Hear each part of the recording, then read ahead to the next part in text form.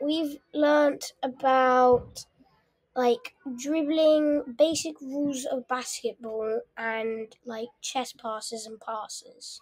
And can you go into any more detail about what you do in those things, like a chest pass or dribbling, how to do it well? To dribble, you kind of need like a lot of space, because if you dribble near like two defenders, there's a possible chance they might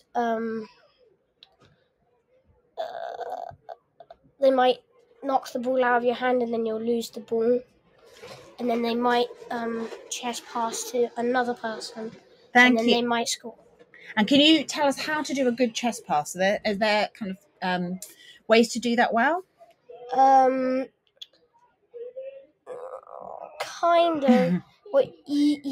You need to have the ball, and you have to hold the ball, like the outside of the ball, and put it to your chest and pass it.